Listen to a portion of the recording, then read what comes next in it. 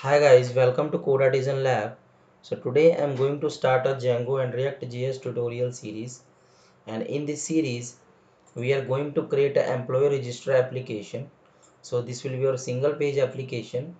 So we will perform the basic CRUD functionalities, create, read, update and delete functionality with ReactJs and Django. So we are going to use these technologies: HTML5, Bootstrap 4, NodeJs 12, ReactJs 16, Django 3, Django REST framework and SQLite 3. And I have divided this tutorial series in particularly three sections. So the first section, in which we will create the ReactJs application, and we will create actually static application.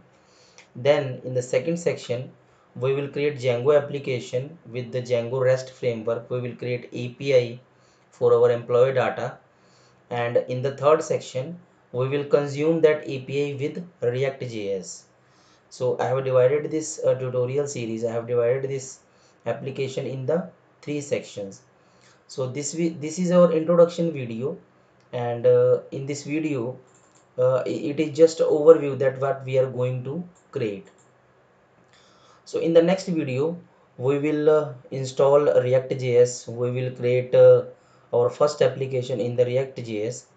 So I hope you will enjoy this series, and please subscribe this channel and like this video, and share this series with your friends.